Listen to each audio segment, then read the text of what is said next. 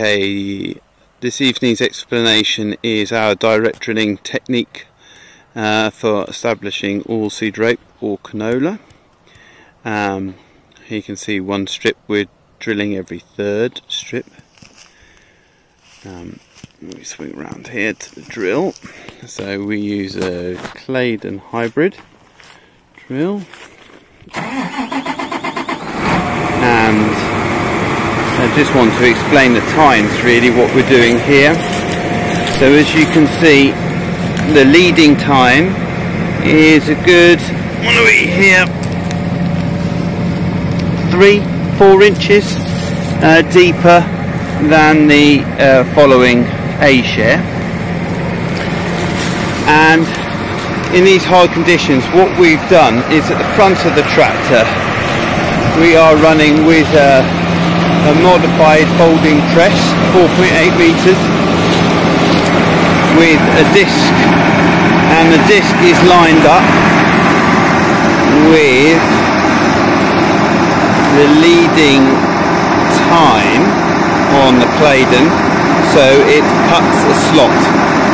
And part of the additional reason for this is that we were finding that the weight transfer for when we're in work, we need a lot of weight on the front of the tractor when we are turning on the headlands, and then because it runs on the wheels, it's effectively a draft machine in work. So by using a front press, you have a lot of weight on the front, and then when it drops into work, the weight is transferred onto the tractor. So we'll just take a break now and I'll show you it in action. Right, so off he goes.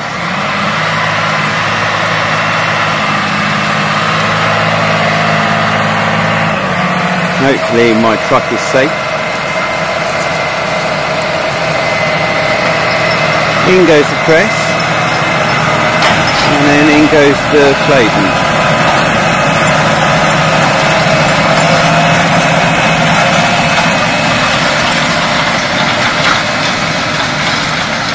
As you can see, very dry conditions.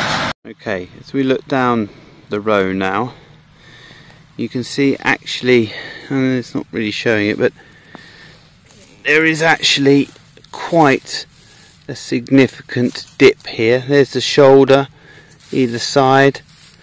It's about 1 inch to the bottom.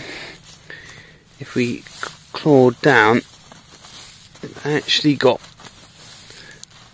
quite a significant, I would say that's, there you go, you got your 3 inches for the root to go down. And because we're using the A share, the seed is being left just on the top. Okay, I'm doing this live.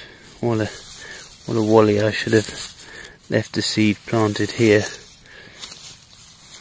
I managed to find them earlier. And there we have it. There we have a seed left on the top.